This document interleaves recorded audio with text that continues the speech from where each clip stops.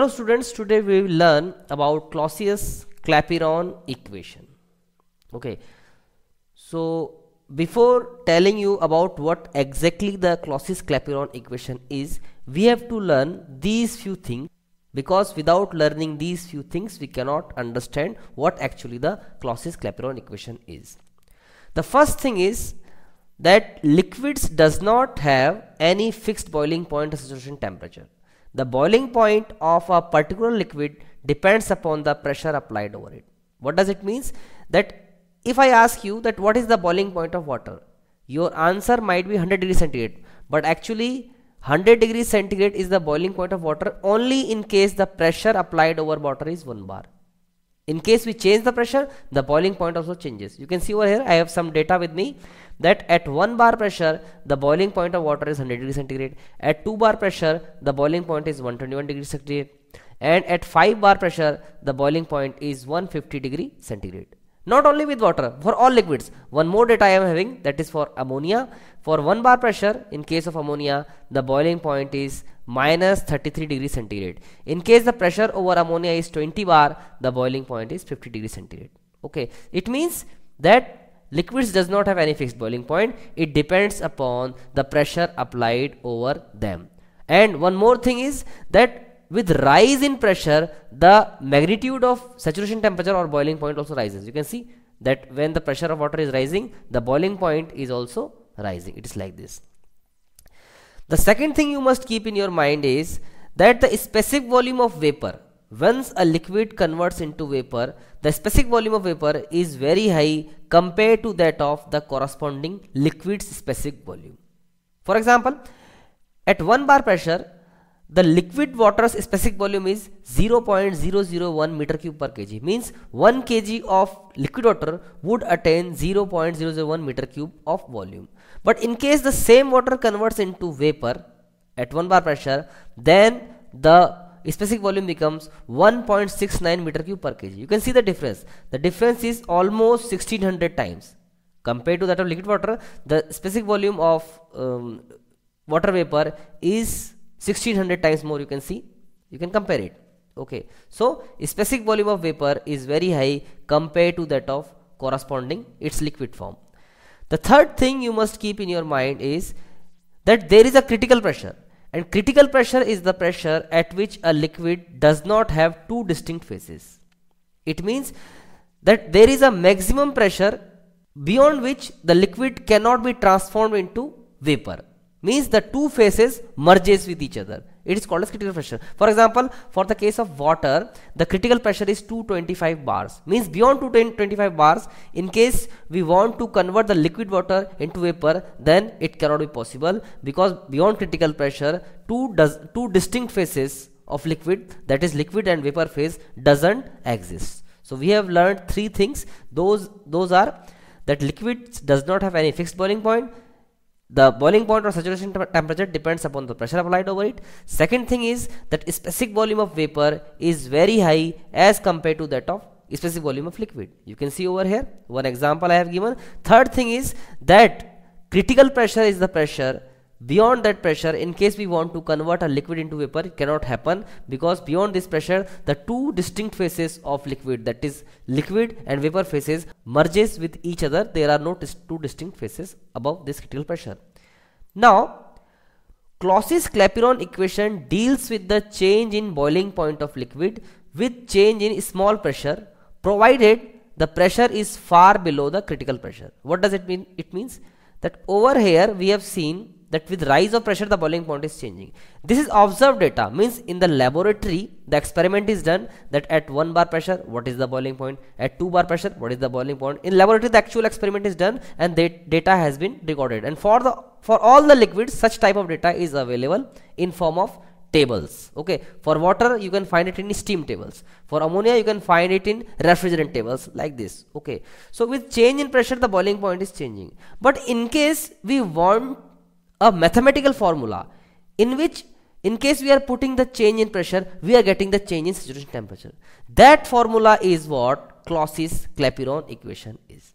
This equation doesn't give very accurate answer, but we can make a rough estimate that in case we are making a small change in pressure over the liquid, what would be the change in the boiling point of that liquid, like this. This is what Clausius Clapeyron equation is. So we have understood that with change in pressure the boiling point is changing, but in case we want a mathematical formula in which we are putting the change in pressure and we are getting the change in saturation temperature, that formula is what Clausius Clapeyron equation. Now why it is said that the pressure must be far below than the critical pressure? Because beyond the critical pressure there is no existence of two distinct phases. So actually the existence of boiling point is only in case the pressure is far below than the critical pressure. This is the reason that Clausius Clapeyron equation is applicable in case the pressure applied over the liquid is far below than the critical pressure. Now suppose that there is a liquid over which the pressure is P1 and boiling point is T1. At pressure P1, suppose the boiling point is T1. Okay, so we know this thing that when phase change happens, then at boiling point isothermally the latent heat is added to convert the liquid into vapor. This we know that latent heat addition is always at constant temperature. So at P1 pressure, suppose the boiling point is T1, so at T1 temperature when the liquid begins to boil, then HFG is the symbol of latent heat, HFG is provided, so liquid changes into vapor. Okay, now suppose the pressure rises to P2, a small pressure change is subjected to the liquid. In that case, suppose the boiling point rises to T2. So dP is the small pressure change over the liquid and dt is the small saturation temperature change of that liquid. Now at the pressure P2 also the liquid is changing into vapor, so it would also absorb the latent heat. Now there might be a question in your mind that in case we are changing the pressure, the boiling point is changing, and we know this thing that with change in pressure the amount of latent heat addition also changes. Okay, so why in both the cases I am writing HFG over here, means why I am keeping the latent heat remains same for the case the pressure is changing, boiling point is changing, but the amount of latent heat addition is still kept same. The reason is that for little pressure change, however the amount of latent heat addition for change of phase increases, but the increment in the latent heat addition is so small, due to which we can disregard that change. So we can consider that in case the pressure over the liquid is P1 and boiling point is T1, in case the pressure rises to P2, a little pressure change is taking place, then the amount of latent heat required for phase change remains same, only there is change in saturation temperature. So dP is the change in pressure and dt is the change in saturation temperature. Okay, one more thing we know, that change in entropy ds is given by del q by t. Del q by t, del q is the amount of heat addition and t is the temperature. So heat added at constant temperature, this ratio is called as entropy change. Over here when we are adding this latent heat, then it is also added at constant temperature, because we know this thing that phase change operation happens always at constant temperature. So in place of del q, in case I am writing HFG, so HFG by t is also equals to ds. So HFG can be written as TDS.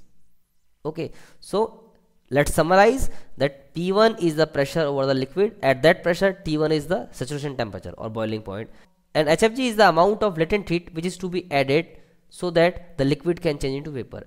Now in case the pressure changes to P2, then the saturation temperature becomes T2, and almost with same latent heat the liquid changes into vapor. Almost the same, because small pressure change doesn't make a big amount of latent heat addition for change of phase of liquid. Now next is, by Maxwell's equation derived through Helmholtz equation, del P by del T at constant V equals to del S by del V at constant T. This I am not going to talk about the details how this formula has been arrived. There is another lecture in the same channel in regards of this Maxwell equation. In case you want to know the details of this expression, then you can watch that lecture first of all. Okay, so I am proceeding by this expression, that del P by del T at constant volume equals to del S by del V at constant temperature. This is the Maxwell equation derived through Helmholtz equation. Now we can write it like this: dP by dt equals to ds by dV. Now over the RHS, in case I am multiplying t over the numerator and denominator, ultimately I am getting t into ds upon t into dv, but over the LHS it is dP by dt. Now TDS equals to del Q, we know this thing, and dV equals to what? Change in volume. See, all this we are doing for phase change. So this is the specific volume of vapor when the liquid completely transforms into vapor, and this is the specific volume of liquid. Okay, so this is the final volume minus initial volume, and TdS equals to del Q. In place of del Q we can write HFG, because over here we have already proved the HFG equals to TdS. Therefore ultimately our formula becomes dP by dt equals to HFG by TV. Now why we are disregarding this VO? Because I have already told that the specific volume of liquid is very less than specific volume of corresponding vapor. Therefore since this VO is the initial volume, that is the specific volume of liquid, and V is the final volume, that is the specific volume of vapor. So since the specific volume of vapor is very high compared to that of specific volume of liquid, so we can disregard this DO. So ultimately our formula simplifies to dP by dt equals to HFG by TV. Now furthermore, in case we are considering the converted vapor as an ideal gas, then we know this thing that ideal gas equation equals to PV equals to RT. So V can be written as RT by P. So in place of V, in case I am writing RT by P, ultimately what I am getting over here, I am writing RT by P, dP by dt equals to P HFG upon RT square. Furthermore, in case I am doing cross multiplication, then dP by P equals to HFG by R into dt by T square. Okay, dP by P equals to HFG by R dt by T square. Okay, now conducting integration both the sides, ultimately what I am getting, log P2 by P1 equals to HFG by R 1 by T1 minus 1 by T2. This is what Clausius Clapeyron equation for vaporization is. Now what is the beauty of this formula? See, suppose P1 is the pressure, initial pressure over the liquid. At that pressure T1 is the boiling point. Now in case pressure rises to P2, however the rising of pressure is very little, in that case what would be the change in saturation temperature? That can be found by this formula, because HFG is a constant and R is also constant. So only variables are P2 P1 and T1 T2. So in case we are having initial pressure and initial boiling point, in case we are changing the pressure, what would be the boiling point? That can be found by this Clausius Clapeyron equation of vaporization. So hope you would have understood by this small lecture what is the Clausius Clapeyron equation and what is its physical significance. Thank you.